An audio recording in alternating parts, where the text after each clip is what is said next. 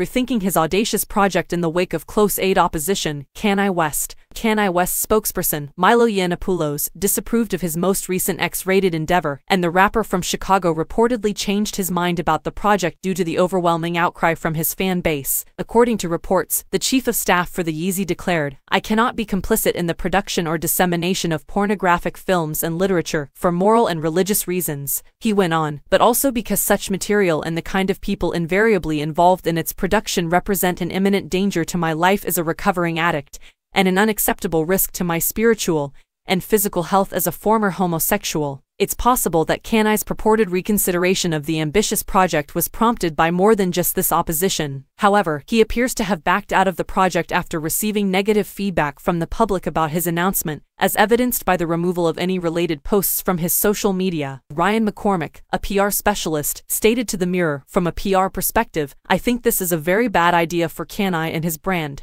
The backlash has already started among some longtime fans who are urging him to abandon this idea." The specialist mentioned, Kanye could see them and other customers immediately sever their relationship because they aren't fond of pornography. Getting into skin films will make it increasingly difficult for Kanye to appeal to the widest audience possible.